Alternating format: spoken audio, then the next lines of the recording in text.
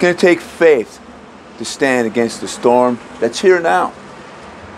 We're seeing a wrath of God upon our nation.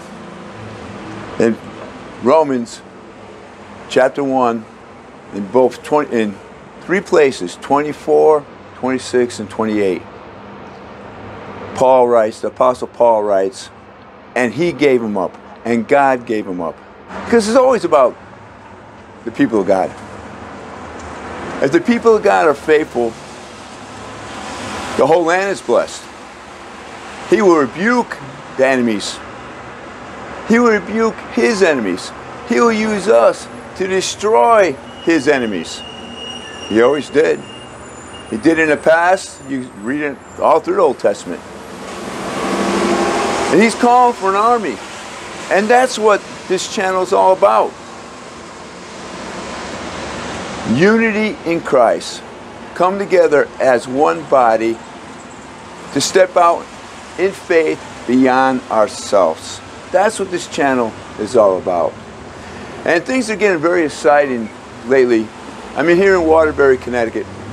And I've been preaching in Waterbury. I've been preaching in New Britain. I went up to an abortion clinic in West Hartford last Friday. And things are getting very exciting out here. Why? Because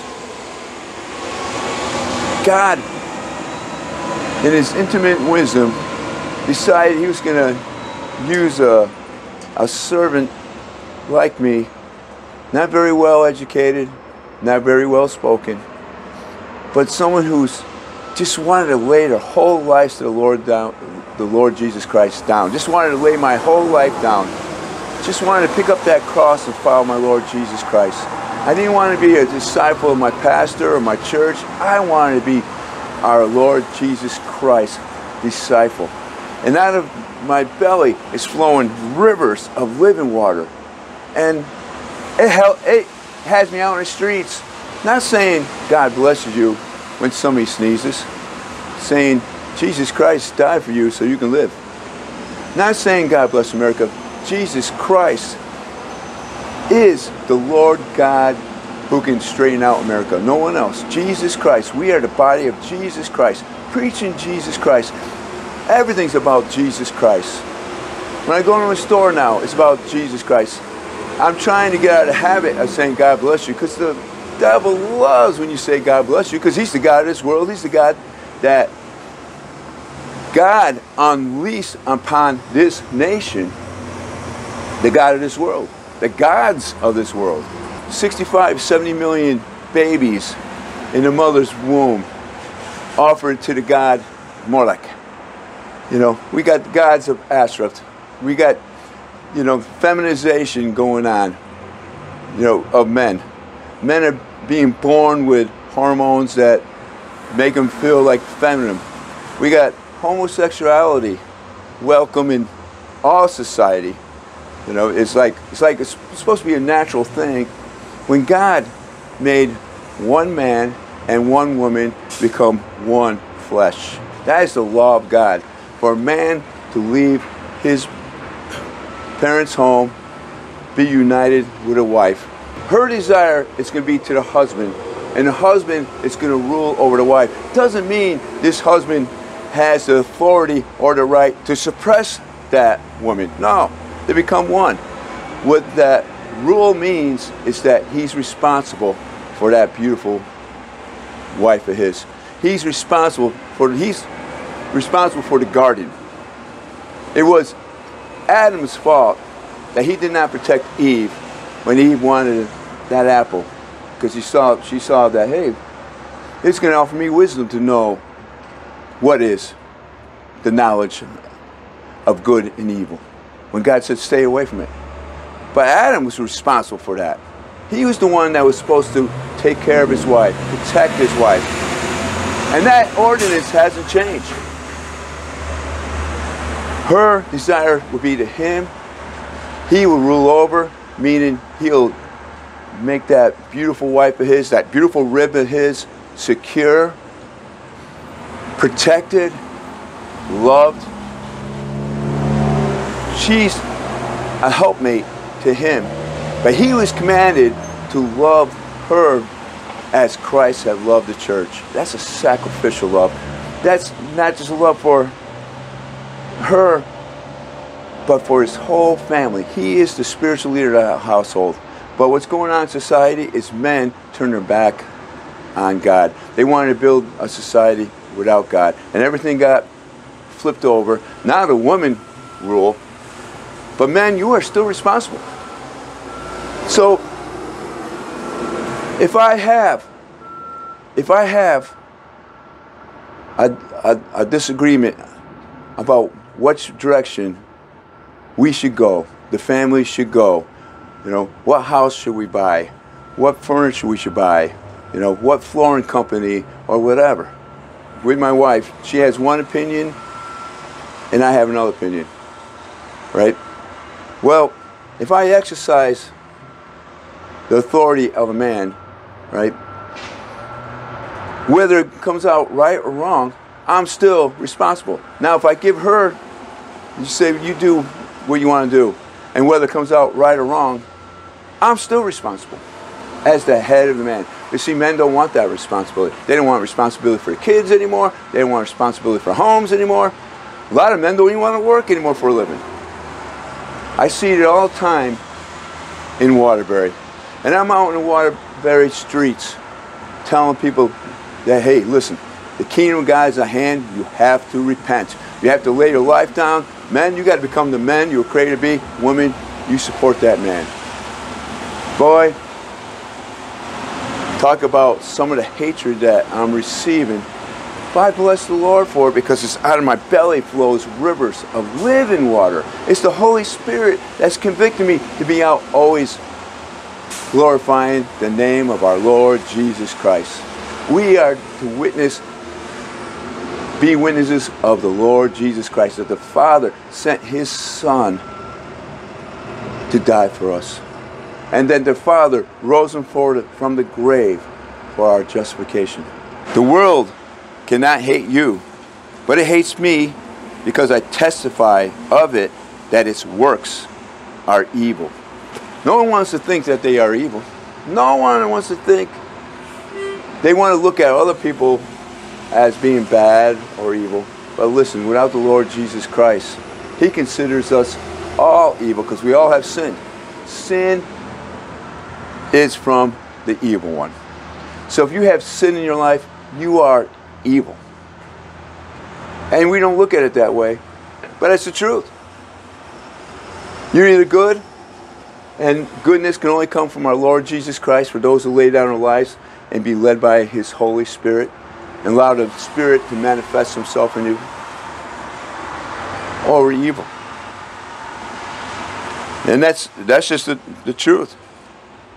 Jesus answered them and said, my doctrine is not mine, but he who sent me. If anyone wills to do his will, that's the Father's will, he shall know concerning the doctrine, whether it's from God or whether I speak on my own authority. I'm asking you to judge. Am I speaking on my own behalf, with my own authority?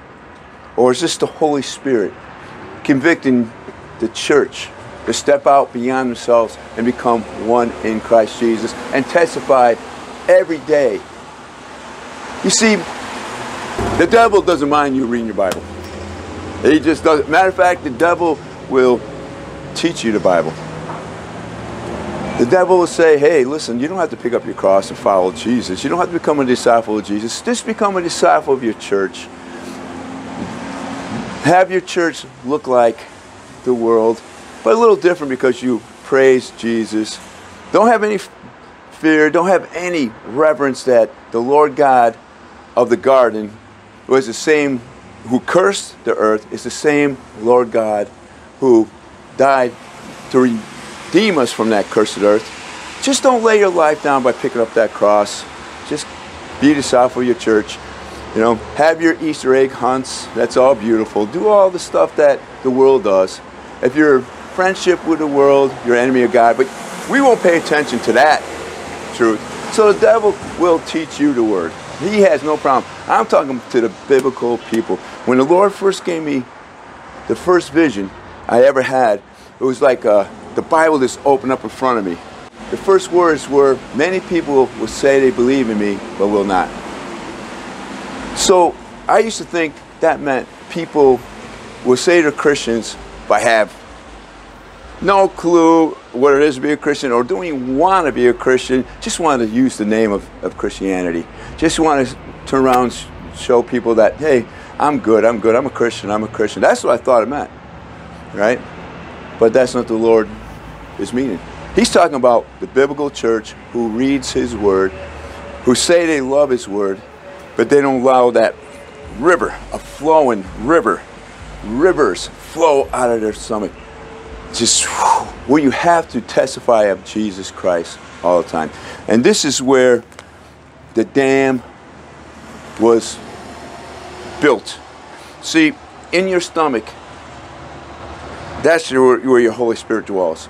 The Holy Spirit dwells right there. That's what causes me to confess Jesus Christ, preach Jesus Christ, talk Jesus Christ, everywhere I go.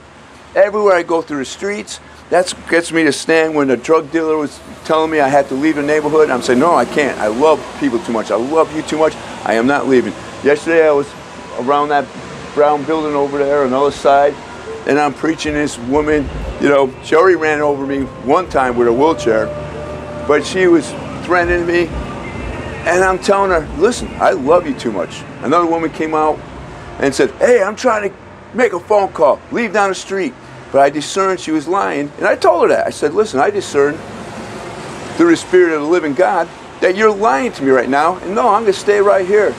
And I kept on preaching. You know, oh, you're bothering people. When the Lord puts that right there, you got to let it fly, but you got to have that river of living water. That's being immersed with the Holy Spirit, and the dam is just open. You can't help but to speak Jesus Christ. Don't pray for boldness, the Lord said. We said this in another channel. Don't pray for boldness, I will not hear you. Pray for faith. And when faith comes and you start getting threatened, well, you know what? If I keep on speaking this way, they said they're going to threaten, they're going to fire me for my job, but I have to. Right there, it's telling me I have to keep on confessing Jesus Christ. I can't stop.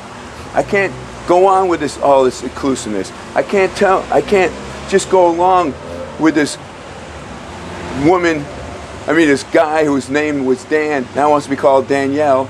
No, I love you too much, Dan. If you cut it off, if you do all these things, you might be turned over to have a reprobate mind, debased mind, and there's no repentance for you. You can't mock God. I love you too much. Well, I get fired. To the angel of the church at Ephesus write, these things says he who holds the 7 stars in his right hand. That's the 7 angels that he describes that in the first chapter. Who walks in the midst of the 7 golden lampstands, the church. Listen to all this beautiful stuff he says. This is the church today where all this unfaithfulness started from. I know your works, your labor, your patience, and that you cannot bear those who are evil. Well, I think we do bear people who are evil. But they didn't. At least not in their midst. And you have tested those who say they are apostles and are not, and had found them liars. And you have preserved and have patience and have labored for my name's sake, and have not become weary. Nevertheless, I have this against you, that you have left your first love. A lot of people say, well, they're not putting Jesus first anymore. That could be true, but that's really not what he's saying here. If you look what he's saying right here, remember therefore, from where you have fallen, that means where you were and where you are now. Repent and do the first works, or else I will come to you quickly and remove your lampstand, that's your church, from this place.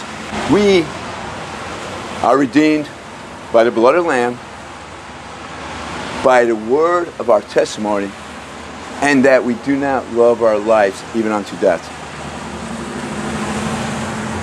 Once you start loving your life, once you start loving your life, you're not willing to lay it down anymore, not being able to use by God. Once a motivation is that I just want to be saved. I just want to make it to heaven. You know, I just want my little church. I just want to feel safe and secure in my little church. Then you start losing your confession of faith. That's what happened. Once they made it about themselves, they're no longer confessing. This was a pre-Christian society that was persecuting them.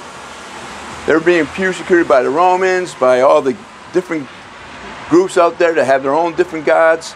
They were being persecuted by Jews.